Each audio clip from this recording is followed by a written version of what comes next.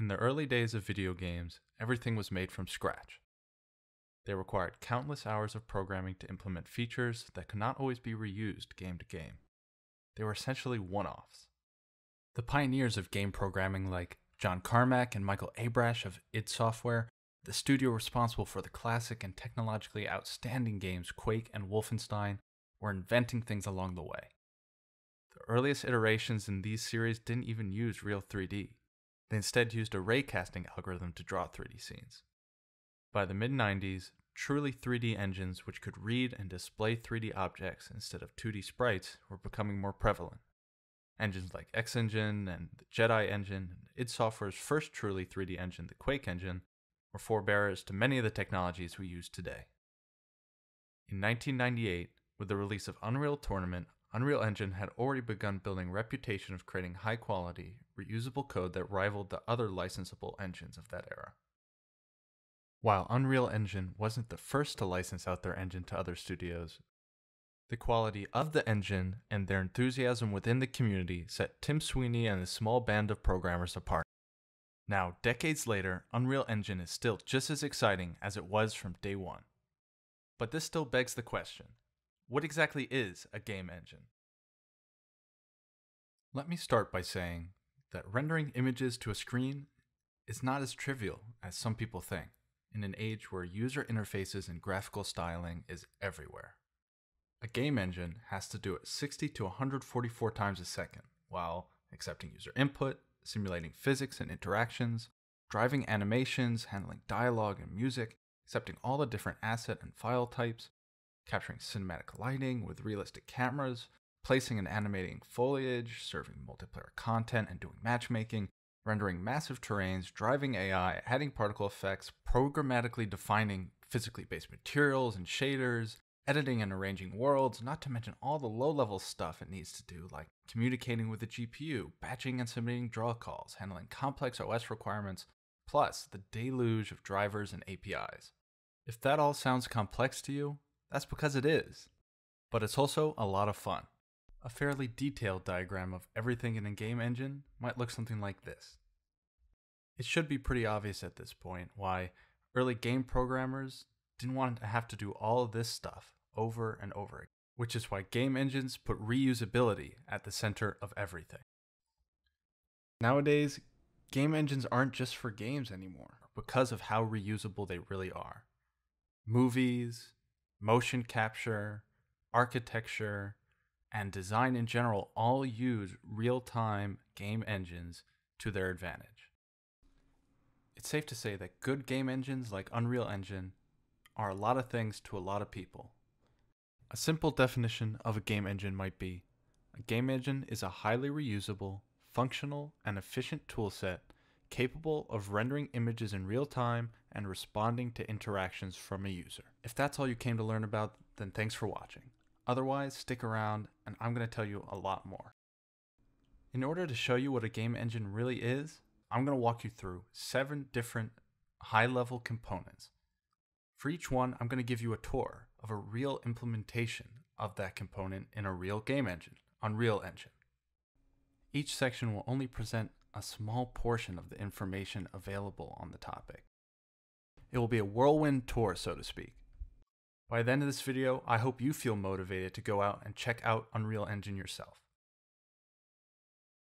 The 7 high-level topics that I want to tell you about are hardware, OS, and drivers, core libraries, assets and resources, rendering and visual effects, animation, audio, and last but not least, gameplay.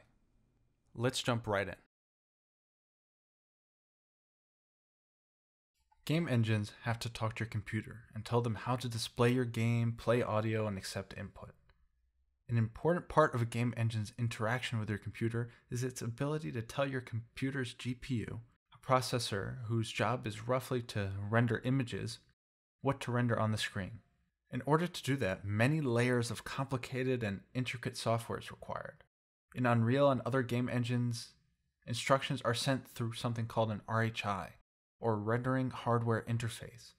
This abstract level of software allows your engine to submit commands and have the hardware and underlying drivers decide how to turn those commands into images.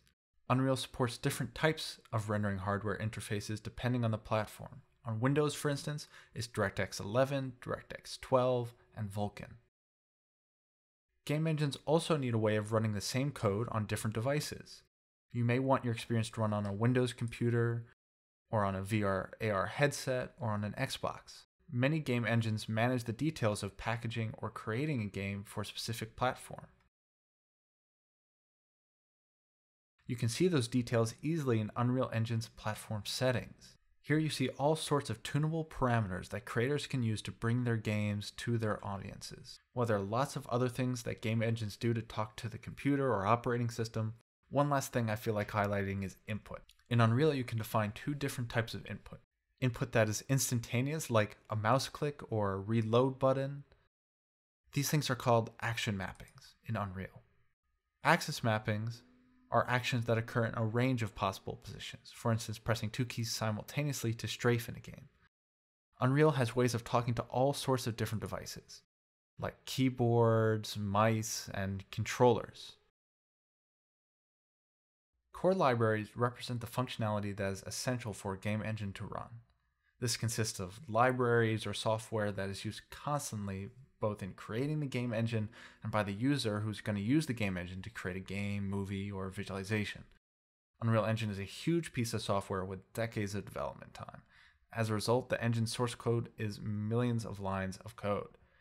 That makes defining what core is pretty difficult. However, if you go to GitHub, where Epic, the creators of Unreal Engine, have the source code for anyone to view, you can sign up on their website. You can see that there is some functionality that they have marked as core. Now, one of the most important core libraries for any game engine is a math library. And if you go down here, you'll see we have exactly that. Now, math libraries tend to be pretty large because they're used everywhere within a game engine. As you can see, this particular file is over 3,500 lines of code. Another important library is a physics library. Many game engines use third-party physics libraries. This means in essence that they borrow the code for the engine. Physics libraries are responsible for simulating real-world physics on objects in your virtual scene. The thing about game engines, though, that every part of physics is tunable. For instance, gravity is totally optional. This gives you a lot of control over how things appear and interact in your scenes. Sometimes we might not even want physics for certain things. Physics systems are large, complicated libraries full of lots of mathematical detail and interesting and unique solutions. For that reason, there is lots and lots to talk about. If you want to learn more, I would suggest checking out PhysX on NVIDIA's site. They're the owners and creators of PhysX, and it's also the same library that Unreal uses. And you can check out their materials, check out some of the papers they've published, or just come into Unreal and play around a bit and see what you can achieve.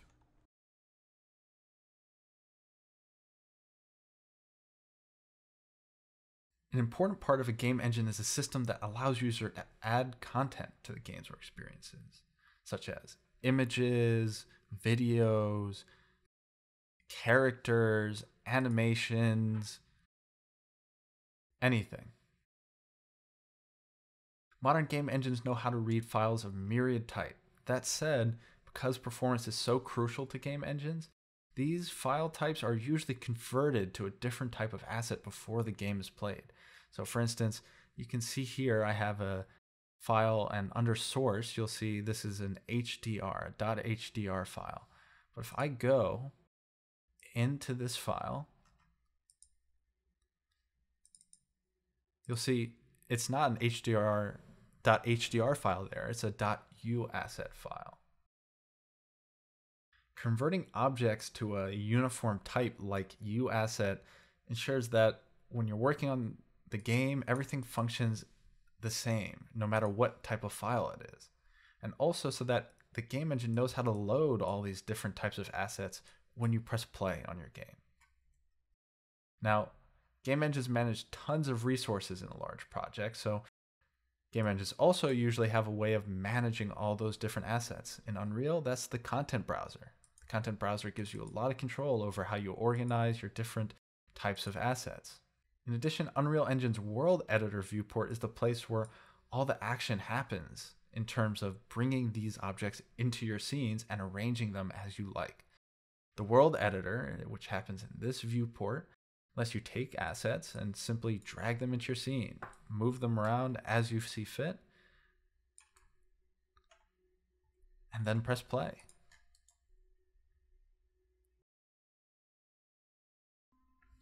One of the most complicated and most important parts of a game engine is the rendering pipeline. A rendering pipeline, in essence, is a series of steps that the game engine uses to display images of your game. While you have seen already that a game engine is a lot more than a rendering engine, it's important to note that without a fast rendering pipeline, a game engine just wouldn't be very useful in practice.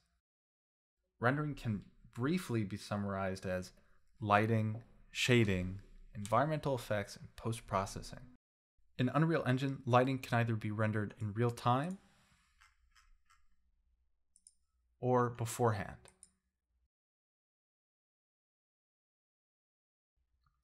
There are a variety of different virtual lights which game engines provide. The most common are point lights, directional lights, and spotlights. Using information about the lights in a scene, game engines tell your computer how to turn 3D models from vertices and points in space to visible and recognizable objects. This process is known as shading.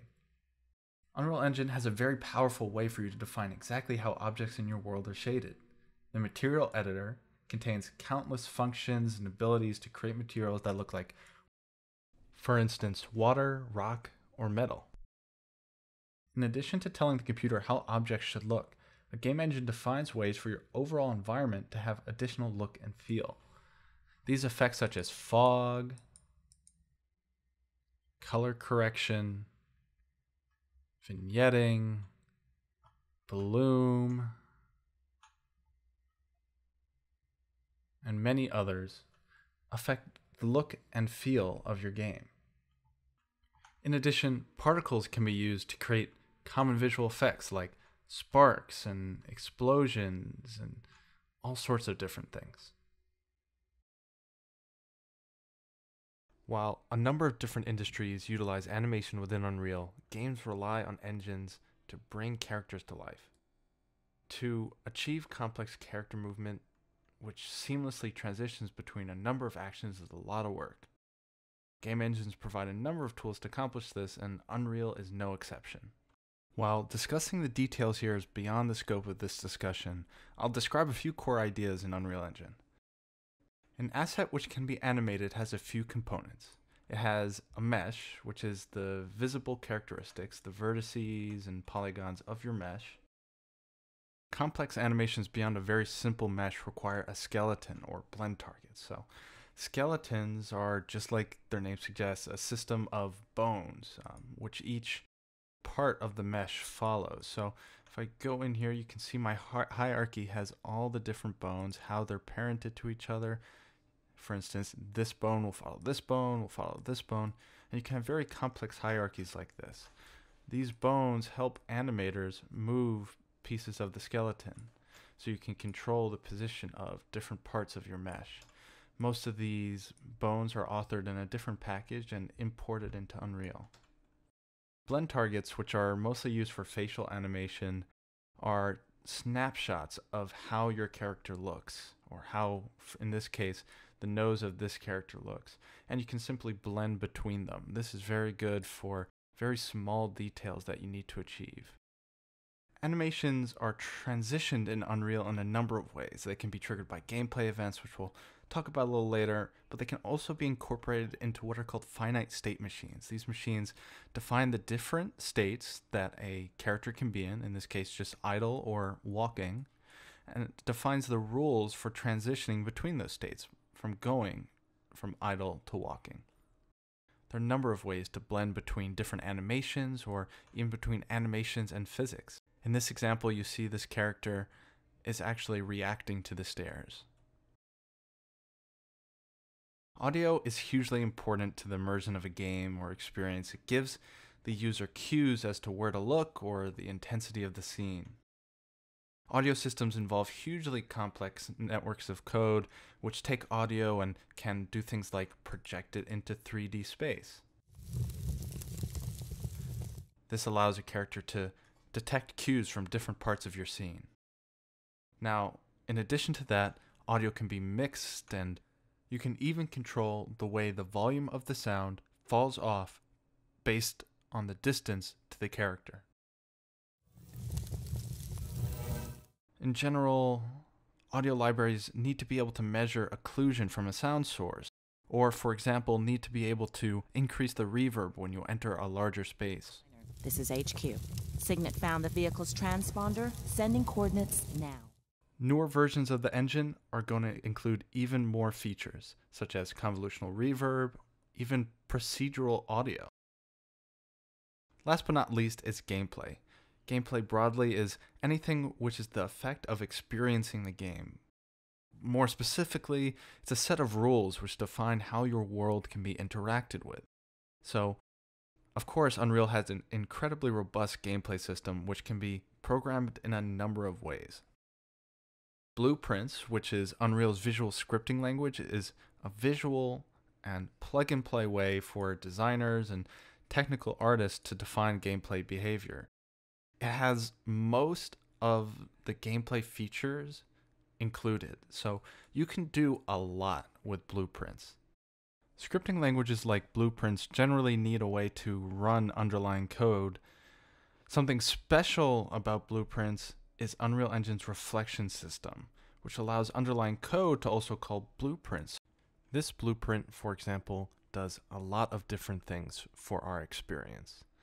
It accepts input, it will do math based on parameters and variables.